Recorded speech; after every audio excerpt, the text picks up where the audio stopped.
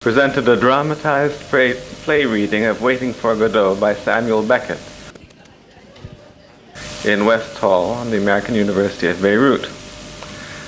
This is a video recording of that play reading, but unfortunately the first few moments of the picture were lost, although we do have the soundtrack. So we will begin with the soundtrack, even though the picture remains this one at present for the first 4 minutes. You will hear the audience clapping, and as the curtain rises, we see Estragon in the middle of the stage trying, but without success, to pull off his shoe. Vladimir enters and greets him.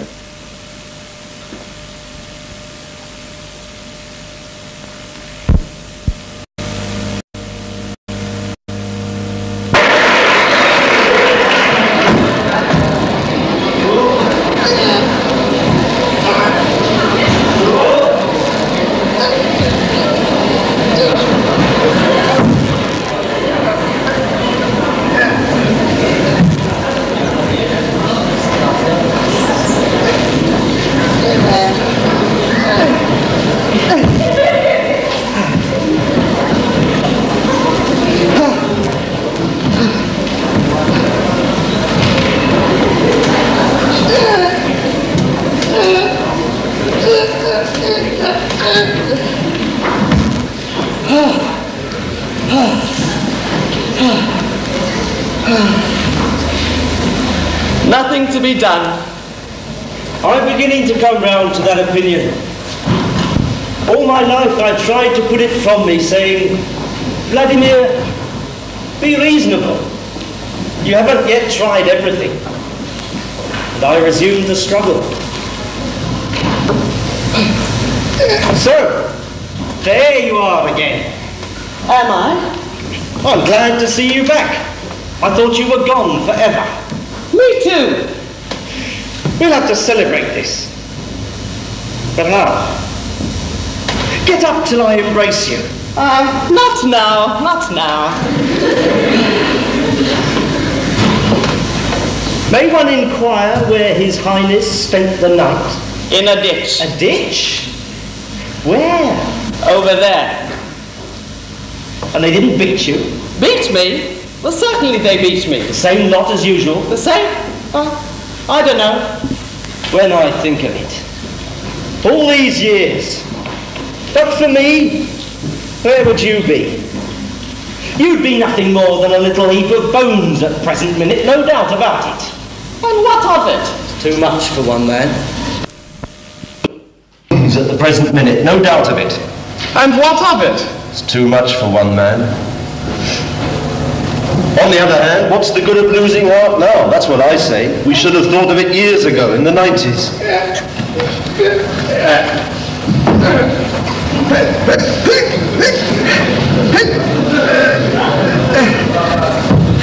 Stop blathering and help me off with this boot.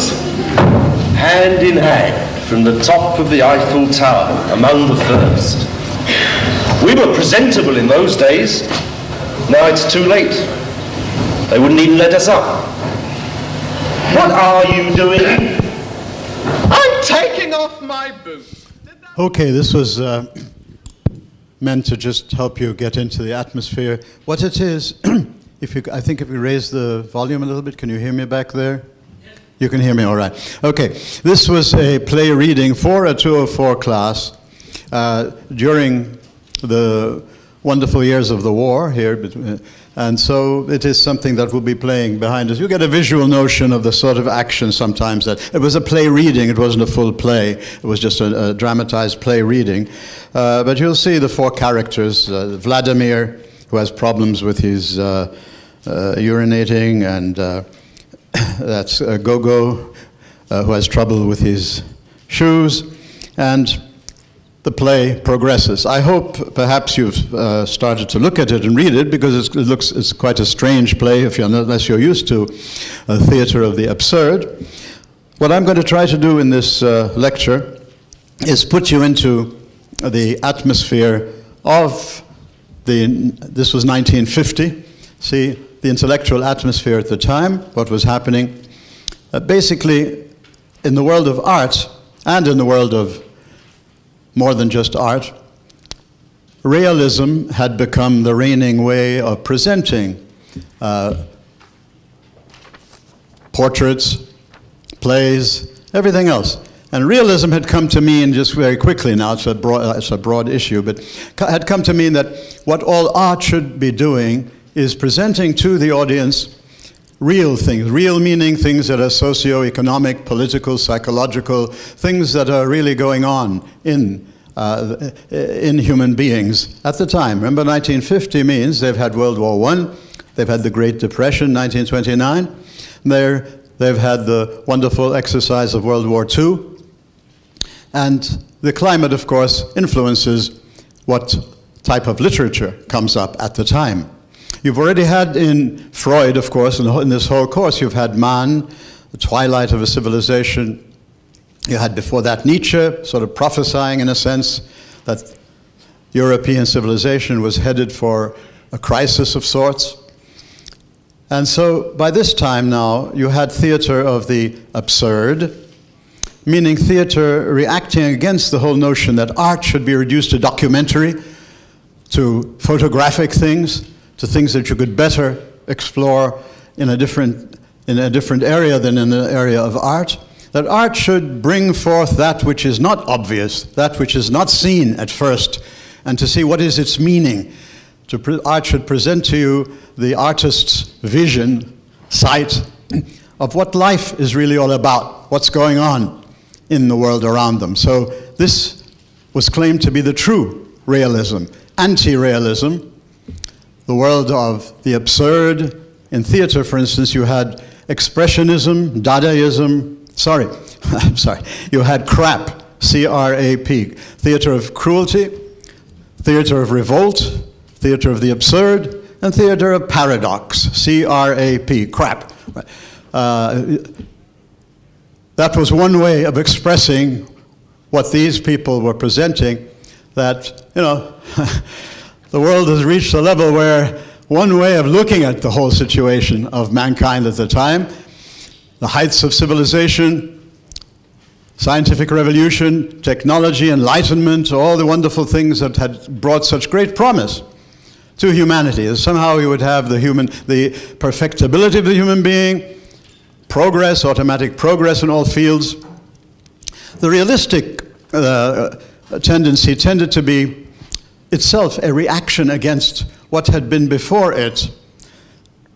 Theater and all of art for entertainment, to make you feel good. You know, like King Lear was Shakespeare's play King Lear, one of the greatest tragedies of all time, was being presented with a different ending, so it could have a happy ending. So theater had become commercialized, losing the impact of a Sophocles or a Shakespeare or whatever, all the great names you might think of, that where the theater person, the dramatist, was presenting for you, challenging us, continues to challenge us, those great works, to think about your own life right now. That's why we call them classics in CVSP. And so this has become a kind of a classic, Waiting for Godot's, a classic of coming back to the seriousness of theater. Theater shouldn't just be there to entertain you. And so the realistic movement, the movement of realism and naturalism and things like that, meant sort of along the lines of documentary. But not just a documentary, you know, as you film it, but let's show in our play how human beings actually interact with each other in the given social order, how they interact with each other in their environment. So environmental determinism had come to be very popular. We're all determined by our socioeconomic, political environment or our psychological determinism. We are id, after all. So all of this had come to a head where a reaction against it took place. That fine, we want to talk about this. We want to talk about the real human being in their real situation. But in art and in theater and in music and and in novels and all of this, we don't want to just do what we can do with a camera or with a tape recorder or with whatever. We want to go deeper. And so Theater of the Absurd is one example of this whole anti-realistic movement, where the claim was that we are the true realists because we are really helping you to penetrate beyond the surface into the abyss. You remember Amo Nietzsche, and Peter Bornedal's book is called The Surface and the Abyss. Well, how do you get into the abyss? Right? Well, this is supposedly the genius of the world of art. And so don't mix up the world of science and philosophy and prose and theory and all this with the world of art. The world of art, therefore, is being presented now in Theater of the Absurd, obviously the meaning of it, that finally through this play, you're supposed to be challenged with the possibility that, there is no meaning in life. We always talk about we want to find the meaning in life. We want to forgive.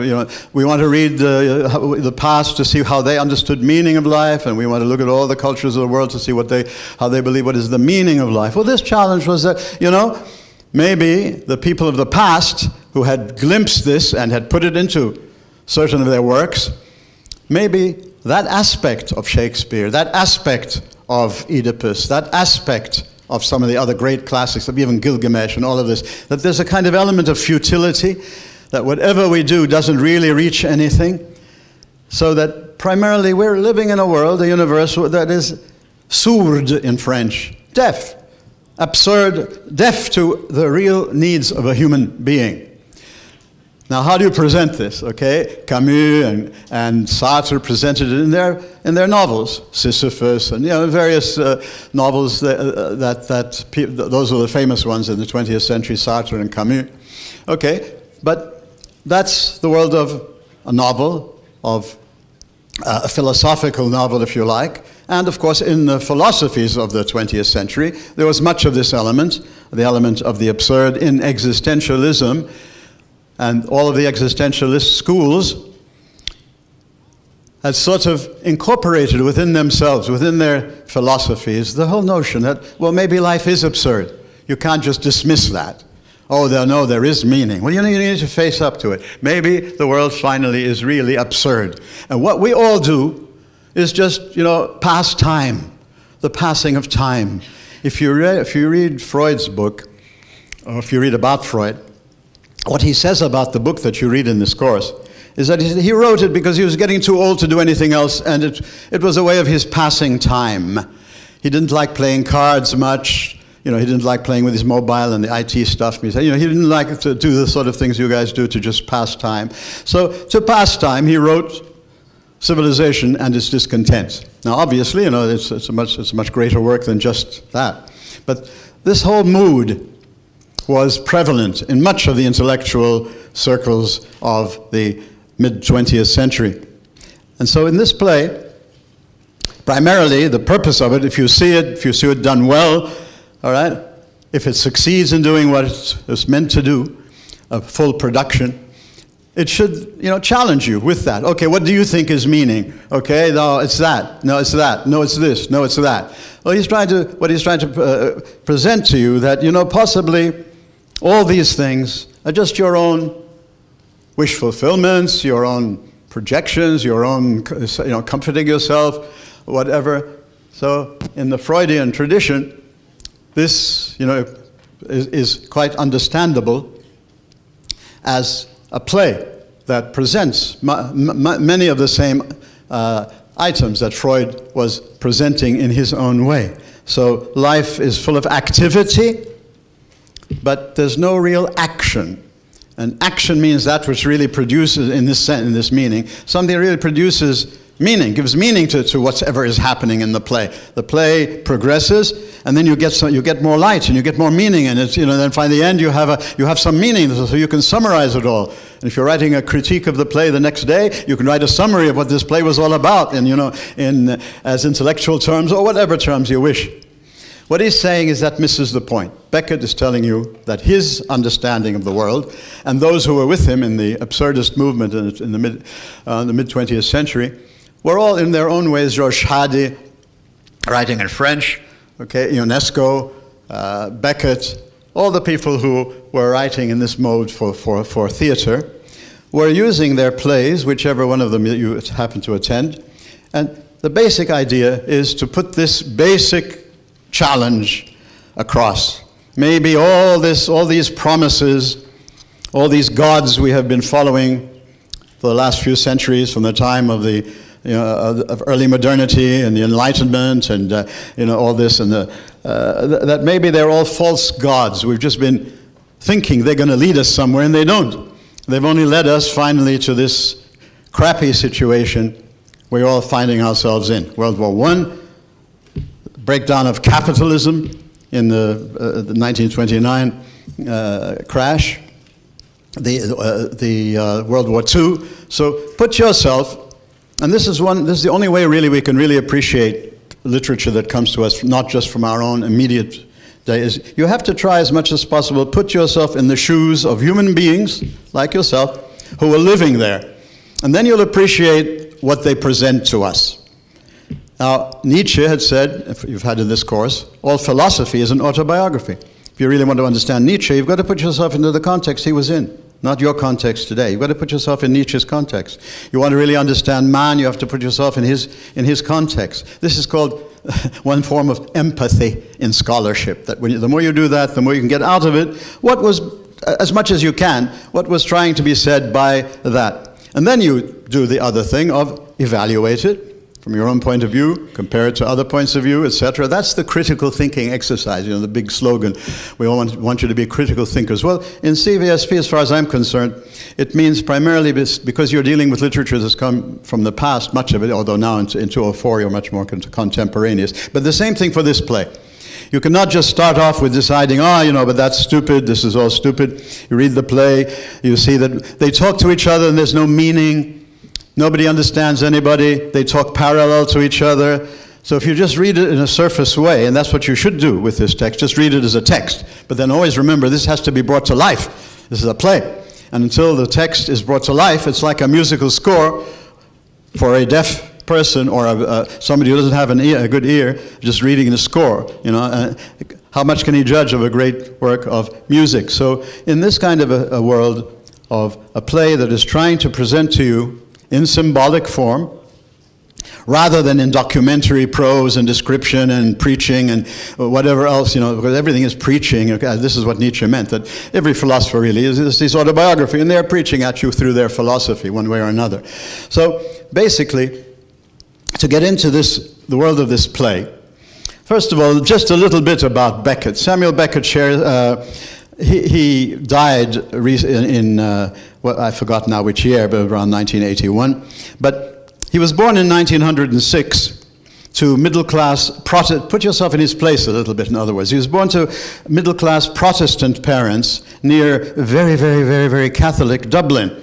So already, he's just in that kind of an environment. In those days, of course, now nobody fights each other for religious reasons. We've gone well beyond that. But I mean, in those those dinosaur days, people used to fight each other on religious grounds. So anyway, I hope you get the cynicism in it, and nobody be offended. But he was living in not necessarily in the most comfortable environment. He was a very bright student of modern languages at Trinity College, one of the most important place in Dublin.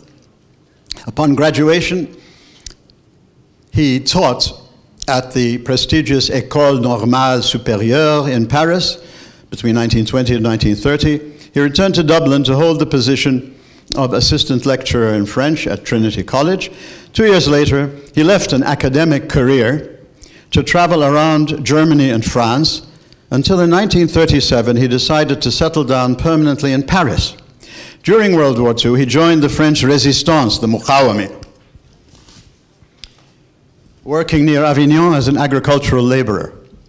After the war, he settled back in Paris and decided to write in the French language. Thus, many of his most famous works, including Waiting for Godot, was first created in French, later to be translated by himself into his mother tongue, English. He said that he really thought this was extremely important because he thought when he was writing in his own tongue, he'd kind of sort of be writing somewhat cliché, somewhat something, but in writing in French, he had to really think about in another language, had to really think about the words he was using, although he then later said that he actually wrote this thing in sort of a spurt of genius. Just it all came out in one long session. Anyway, this is just a bit of a background.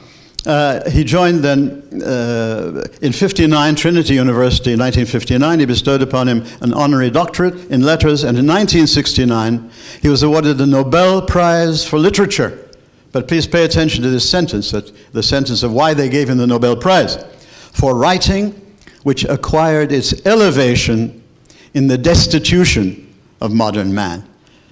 Great writing, reaching its elevation, writing about what? The destitution of modern man. So this is kind of a grim picture of where human civilization was headed. Nietzsche sounding the alarm of slave morality, herd morality, conformism, all right?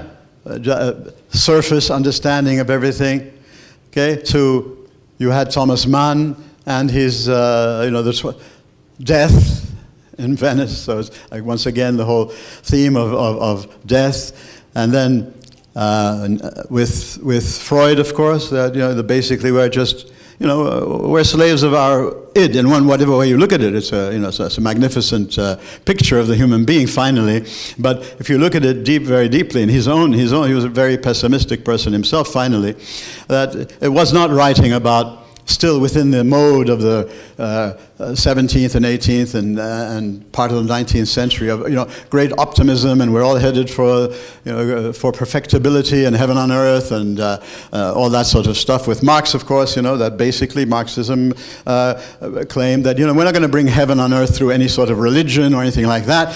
We're going to bring heaven on earth. It's not by praying the Our Father for Christians, every day. May this earth become heavenly, and then Christians do nothing about it. Or if they do, I don't know. But primarily it's saying, Marx takes this cynical view and says, no, if we're going to bring heaven on earth, we have to do it. And so Marxism was meant to be a way of life which would bring heaven on earth. The last of the great Enlightenment philosophies, really, of systems. He's written very important novels, poems, short stories, in addition to plays and mimes for stage and radio. He died in 1991, right. I was giving the lecture in 1991 when I had to also grieve with others who were grieving on the announcement that he was there. So basically, this is whatever, any more biography you can get for these people from the web.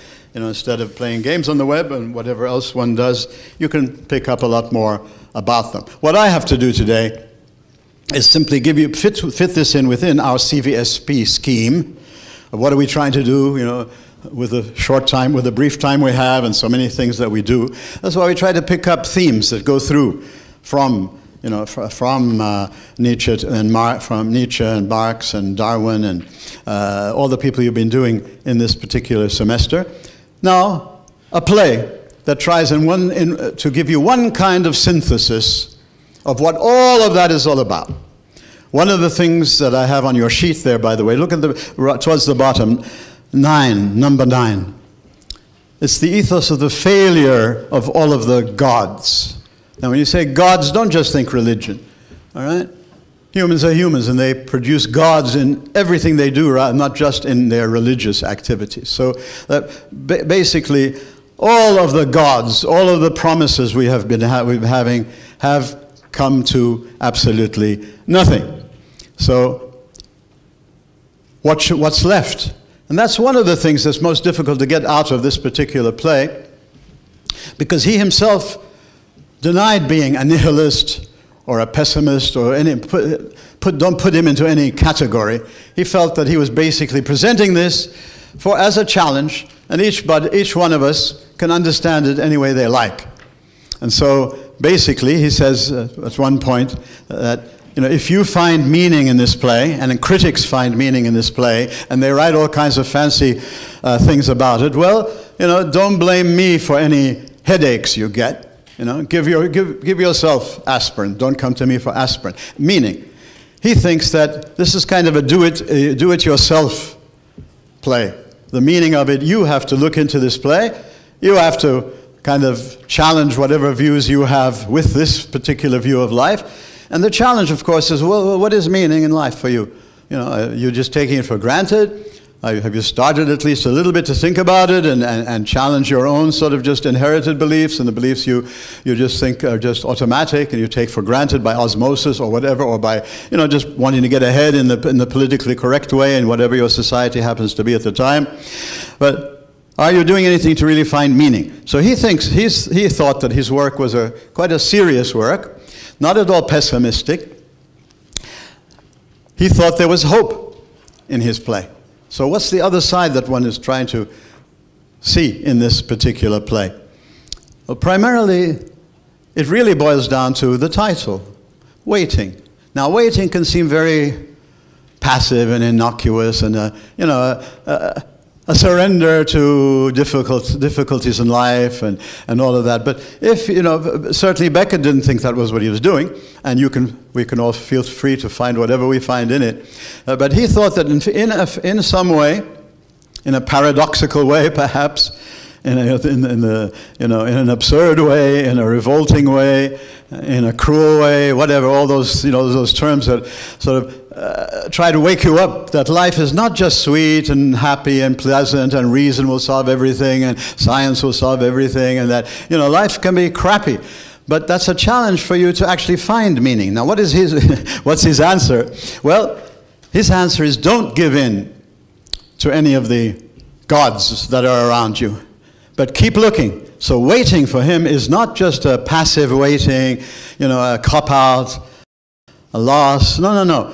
Waiting means you have to face all these gods, and you have to reject them. This is, you know, a very Nietzschean, way of reacting to life. You know, the breaking down, the hammering away at all the idols that are there. Everything that comforts you, everything that's a nice ideology that then lets you sort of say, oh, fine, that's it. All I need to do now to get successful is do this, this, this, and this. I now have my prescription for what life is all about, and I have meaning and all this. So wherever you get that from, okay, that's the real cop-out. That's the slave. That's the herd. That's the, that's the cop-out in this flow of thinking that you have from Nietzsche to Beckett. So what is the positive aspect of waiting? So first of all then, waiting means not accepting something just because you want to accept something. I have to have meaning. I've got to know something. So I'll take this one because that seems fine, that seems nice, that seems good, and that seems good.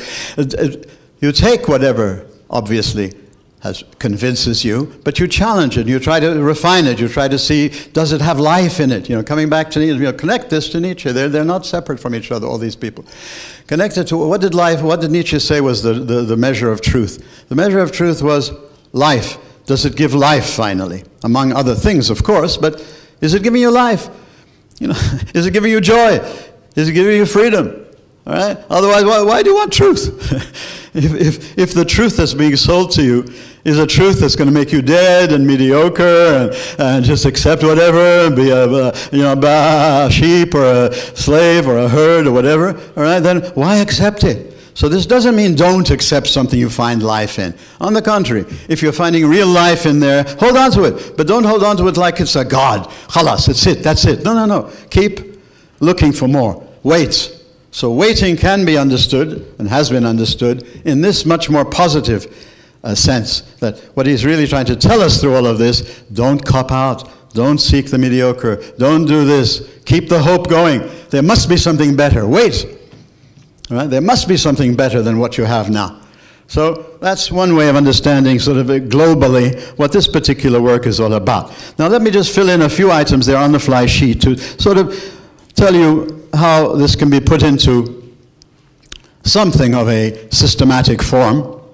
Although these people hated systems, because systems let you think, khalas, that's it, now I know how to live my life. Systems are wonderful in technology and science and medicine, but in your human thinking of what life is all about, when you attach yourself to a system, whatever that system is, you know, it can be a Nietzschean system, or it can be a religious system, or it can be an atheistic system, or a Darwinian system. Don't get into systems.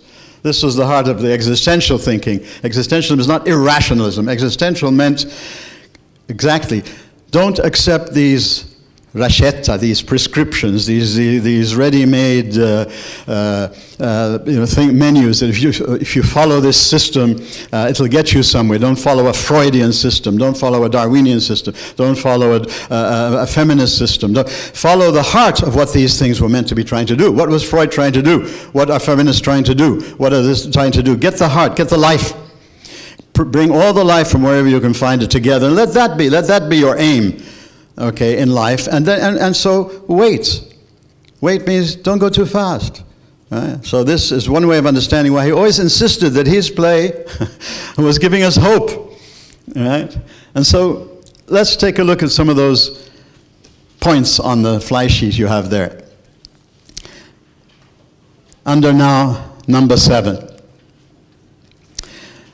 He says, you know, if this play gives you a headache when you want to try to give a CS lecture on it or you want to give a criticism, then go get your own aspirin. In other words, so I have to give a lecture on it, and this is, you know, my way of having understood this in the context of two great movements, the anti-realism. So in anti-realism, he's provoking us, our creative aspects to come forth. Our symbolic aspects, our ability to see things in symbol, not just in words and prose and all this, but to see things in intuition, in sight. Okay? You see truths that are human. You know, you're using your other aspects of your mind, but until you see a truth, and meaning see it means you're testing it in your life, and now your life and your mind come together with what you accept as truth. This is existential thinking. Right? It can lead you into atheism, it can lead you into belief, it can lead you anywhere, as long as you're taking your own authentic path. That's the way of existentialism. So existentialism is different from the absurd in that it tells you you must face the challenge of the absurd, but then you must see how you can bring meaning out of it. You are the bringer of meaning out of it. You don't just accept meaning from the outside. You, the human, receive, but then what you do with it is you give meaning. And so with atheism, of course, like Jean-Paul Sartre, all right, you are creating your own nature. We're not born with a nature. You're creating your own nature with every action you take, every decision you take. All right? And the only way to live a decent life is to be authentic, meaning don't be hypocritical, don't fool yourself, always be open to correction, always be open to wait and move and go on with all of this. But in theistic existentialism, they believe that Christianity was not meant to ever reach what it has reached in the passive cultures that Nietzsche was attacking and Kierkegaard before him and others after him, but that Christianity was all about life and joy and freedom and hope. And if you don't see that in your Christianity, why are you going on being a Christian? You know, just because you want to go to heaven, you don't want to go to hell. You're already in either a heaven or a hell, believe it or not. So the existential thinkers in the 20th century took this absurd challenge. There's no given meaning from a system, from a great philosopher, from, you know, religion as understood as creed or some sort of, you know, Pharisaic law or something like that, that finally life, joy, and freedom are the measures of truth. And as a human, it's not easy to put it into a philosophy, and that's simple, but it's a challenge for the human that you've been getting up to now in 204, and now you're getting it here. Wait, but wait in that kind of a sense. So now if you take a look at the sheets, number 1, he calls it a direct presentation of life.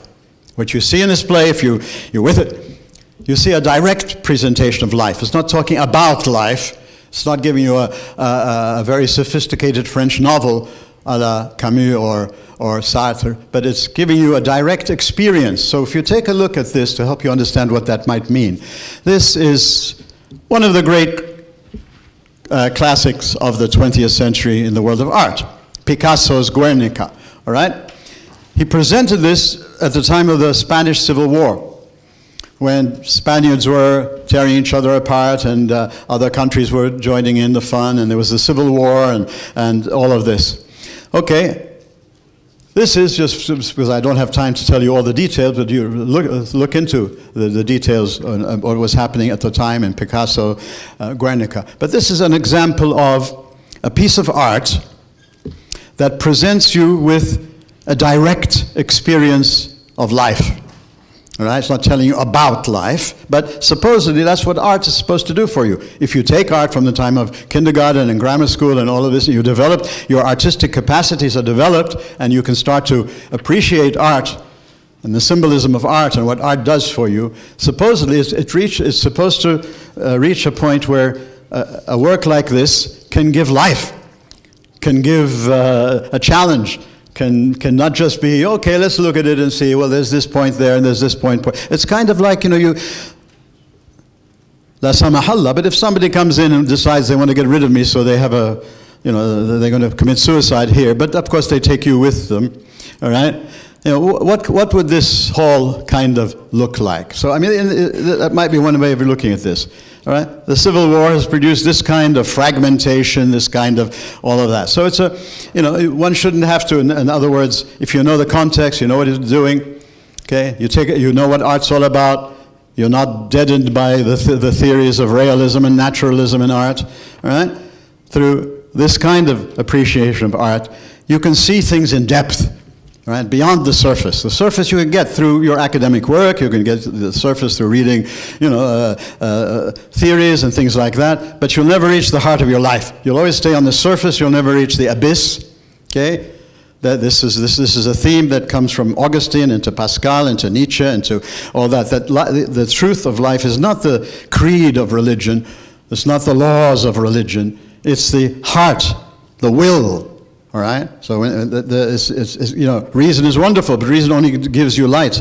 It's the will that brings forth life and brings forth joy and brings through freedom and also brings forth all the horrible things humans do. So until you reach the heart of the human being, the will of the human being, you won't understand the human being. And so all of art, serious art, in one way or another, is trying to get you below the surface into your own will, your own decisions, your own actions, your own creating of your own nature, all right?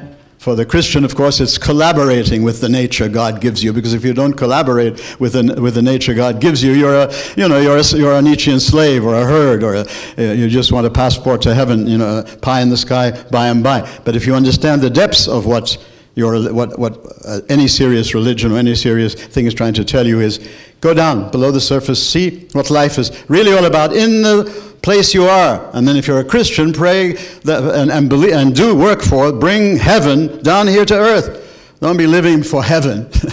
All right? If you don't bring heaven down here, you don't understand anything of what that particular religion is meant to be all about. And this is what Nietzsche, of course, was reacting against. He says this, and the people were calling themselves Christian, and there's a Christian society and Christian civilization, and the heart was somewhere else. There was no will. There was no serious will. The will was all just for, slave and morality and all this sort of stuff.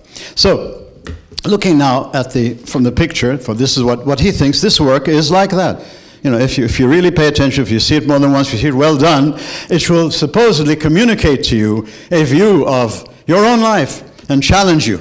Well, what are all the things you think are giving meaning to your life? What are you doing today that you think is really going to be something very, very important? Well, measure them, check them, all right? Go back to Socrates. You think you know, but you're only intelligent, you only know if you know you don't know. In other words, keep going. Don't stop in the search for any truth, but certainly the truth of your own humanity. So, a direct presentation. Plato's cave. If you did anything in CVSP before now, that was a sort of impact that it was meant to have on you. Plato's cave story, Dante's purgatory, hell, heaven, as symbols of life. Life can be hellish, it can be heavenly, it can be purgatorial. If you don't understand that, you just look at it in terms of doctrine or something like that. You miss the whole human point in great literature of cultures. You don't accept their belief systems, but their great art, their great literature might perhaps be interesting. In one sense, and this is very important, number 3 there, especially at universities, we are all dragged into intellectual reductionism of the complex concreteness of life. All right? We have to do what we do at the academic world. It's very wonderful, but we need to see its limit. Its limit, it does not reach it's not made for that, the university.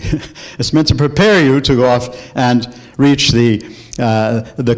understand better the complex concreteness of life. You can't abstractize life into form. We put in isms and abstractions to guide us, to help us, but not as if they're khalas, that's it. You know, if you've got that, you've got everything. So that's what all this reaction of this time and throughout the 20th century, its primary heart was this: intellectual reductionism, the Enlightenment, the reason as understood by the Enlightenment, math and data, you know, a computer, you know, the whole movements of Romanticism had already come up to sort of warn what was happening. Nietzsche in philosophy tries to put it into the way he put it. Okay, we're going towards a reductionism of life. Reductionism is always bad when you're doing scholarship and of anything. You need to know you're doing it. Reducing something by taking one part of it and pretending that part is everything, and you might be losing the most important parts of it. We have to do that at a university. We have it by nature. But in life, don't ever let that happen. And so therefore we come to now B there, under 7B. This is now the other great movement in the early part of the 20th century, around a man named Heidegger. There were others who disagreed with certain things he was doing, but Heidegger was a very powerful philosophical influence in the 20th century, and he had presented the notion, the image of the human being as thrown into the world. Who am I as a human being? Well, when I wake up, in other words, and I start to think and reflect and look and see what is the meaning of life and all, and do critical thinking, all right? Well, I should start on something that's, you know, I need a firm ground to start on. All right, Descartes had said, I think, therefore I am, and so he thought he could deduce everything from there. Well, now this is much more of a sort of an existential certain starting point, and that is that I don't know anything about what life is all about. I don't know really where I come from in the origins. I don't know really where I'm headed. You know, the Socratic thing of Socrates is the wisest man because he's the only one he knows he does not know. So in that capacity, it isn't, so don't take it literally if I know nothing, but the challenge of going forward. So therefore, start off with yourself just as, okay, you've been thrown into the world. Okay, now if the climate of Beckett is, of course, there's no God to give me meaning, there's no society to give me meaning. See, with communism and socialism and all of this, you could have, you know, from the past, the polis of the Greeks and the church and the ummah and all this. You know, society gives us our meaning. God gives us our meaning. Society gives us our meaning. Humanistic values, fraternity, liberty, equality, whatever. You know, the slogans of the world that continue up to today. Critical thinking. You know, these wonderful humanistic slogans and values have not succeeded in giving us what they have promised. We aren't moving towards a heaven on earth. We've been plunged deeper into hell, if anything else, at this stage, in 1950, with all those wars and everything. So the context always impacts what's being said. But what's being said by somebody serious can always be applied in some way to another situation. So if there's no God and society, remember, for Freud, society is your worst enemy. Sartre has said, hell is other people. Because in the Sartrean thing is, you limit my freedom. You know, I can't just do what I want, and the same thing with Freud, of course, but in different, processed differently. So, rather than in the beginning God, which is the heart of all monotheism, since says God, you know that everything is okay. It's not going to be an easy life and all that, but in the beginning, the basic thing that exists, the I am, Yahweh, I am, all right, true existence is God. Okay, now if you don't believe in this God, all right, and you have to sort of seek things otherwise, society is your enemy, and because nobody understands anybody. So as the play proceeds, nobody understands anybody. They talk in all sorts of ways, but they talk parallel to one another. There's no communication. The language expresses the meaning here in this play, that the impotence of communication, the loss of communication, okay? وسائل الانفصال الاجتماعي, the mobile. Somebody sent me a WhatsApp with everybody, daddy, mommy, child, that, and dog, each having their IT, and that's how they get together. So these things are not ittisal, they are infisal, they are stopping you. So now, in other words, life is like that, not just because now there are these things that get in the way of people actually speaking to each other and seeing each other. But he thinks that that's what life is like. You don't ever expect anybody to really understand you. You have to live, and you have to try, and you see what you can. But there's nothing to say, well, the meaning is, society, my link with my wife, with my children, with my friends, with my comrades, with my, in the revolution or whatever. Finally, each one is alone. So aloneness becomes the starting point. I'm alone. Nobody understands me. The universe doesn't understand me. Absurd. It's absurd. There's no good God or wonderful God or forgiving God or whatever picture you have of God. Society is simply limiting me, repressing me, holding me back from my full freedom. Humanistic values, they're just slogans. And then people always abuse them, and they come in, the new Middle East and all the slogans we've been having here, the past that we've been hearing ad absurdum in the Middle East. These are just slogans that will get us nowhere. Democracy, democracy. In the beginning, therefore, solitude, the inescapable aloneness, alienation. We are fundamentally alienated from our truth, from our source, from our identity. There's no fellowship, there's no empathy, there's no communication, and that's expressed in the impotence of language. They never understand each other, they just talk.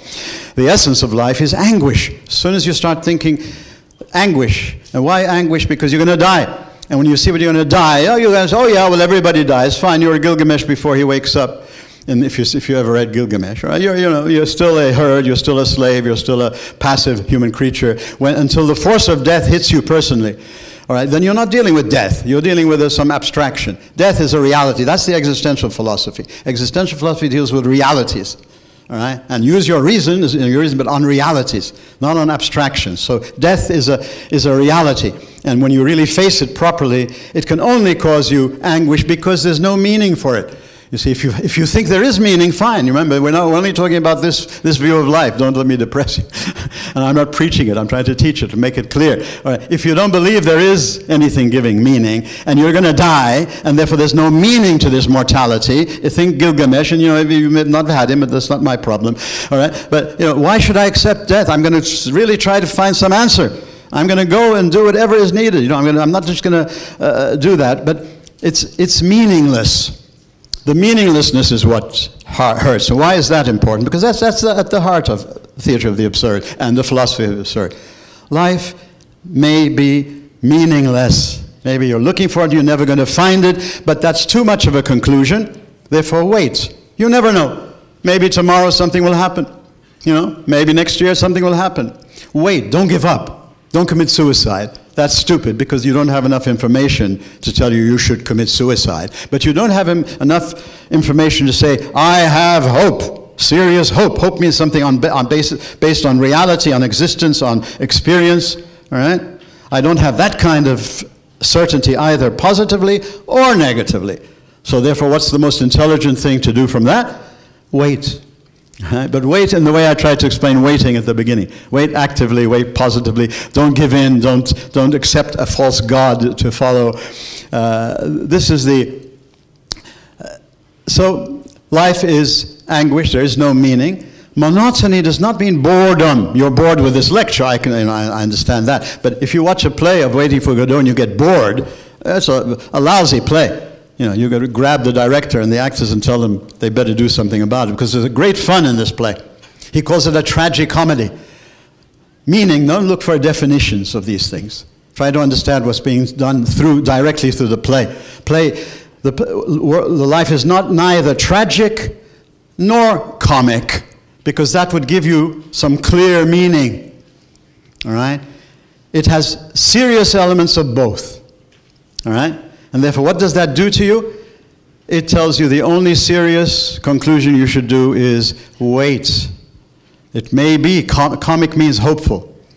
Tragic means do your best, be heroic, serve humanity, make a name for yourself, but don't ever expect you're going to get anything better than what happened to an Oedipus who had to kill his daddy and marry his mummy. That's, symbolically the fate of all humans. But Oedipus was very active, and he did great things for the society, and he gave a name to himself by what he did.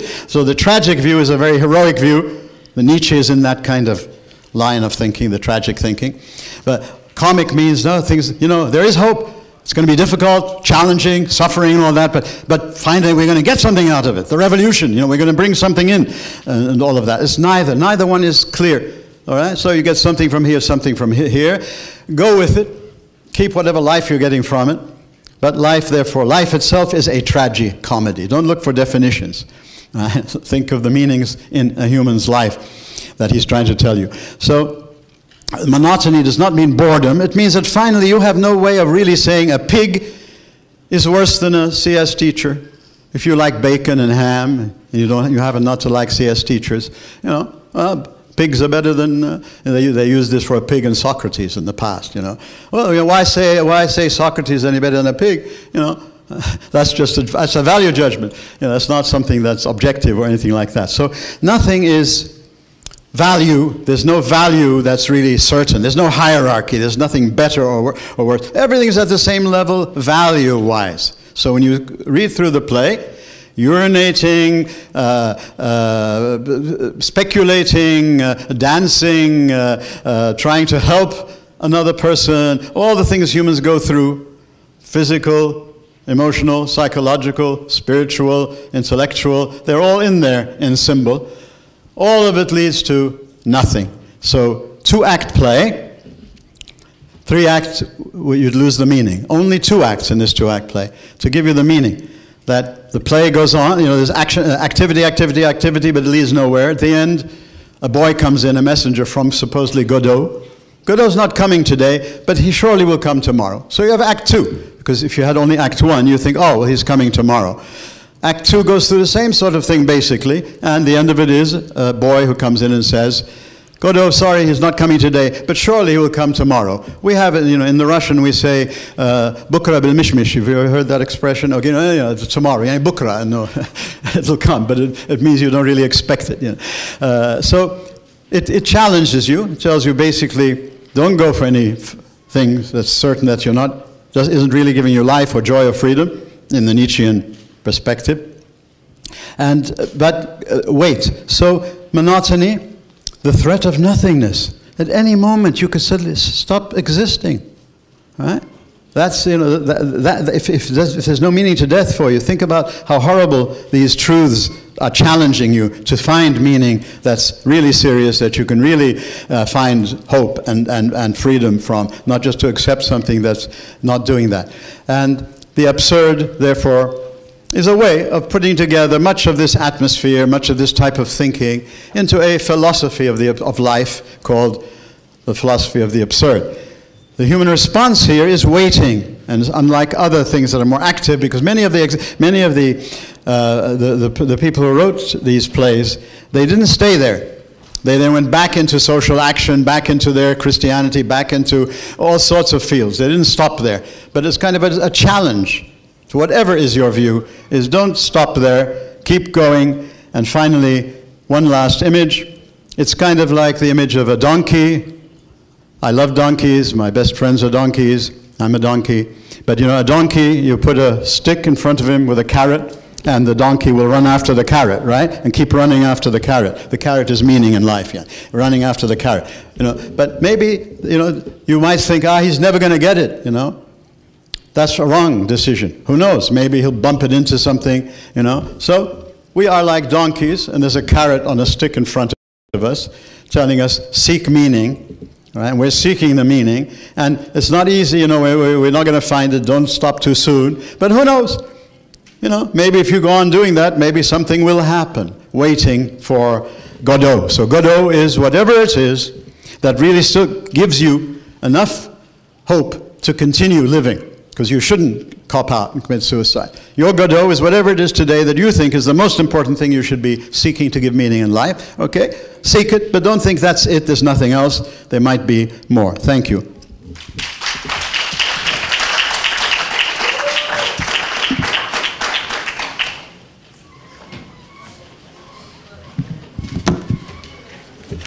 I shouldn't have started so late. I would have been ill. I shouldn't have started late. I should have done it now. I've been thinking of play it before and then stop the sound. Because I like to read the play.